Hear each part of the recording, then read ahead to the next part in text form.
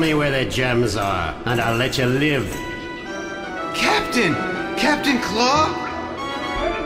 Mr. Tabby? Aye, sir. Captain Claw, I can't believe it. We thought you were dead. There was a change in plans. So, where are the gems?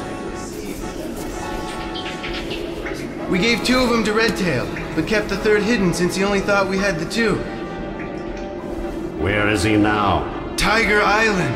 Tiger Island? I thought that was just a legend. So did I. But evidently there is a Tiger Island, and Redtail is headed there. We overheard the guard say that he had grown impatient and would go to the island to challenge for the amulet. I don't think he knows that you have 6 of the gems. Where'd you get the 3 gems? After we escaped from the Spanish, we were staying in the town on the coast of the mainland.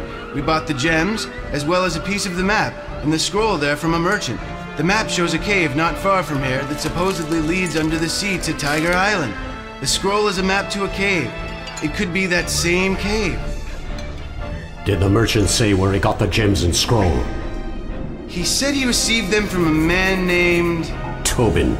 Yes, that's it. Edward Tobin. How did you know? Lucky guess. How far did you say this cave might be? If it exists, it should be 2 miles north of the cove. Tabby, Christoph, the rest of you wait at the nearest tavern. Won't we be accompanying you in the cave, sir? No, I'll have to go alone.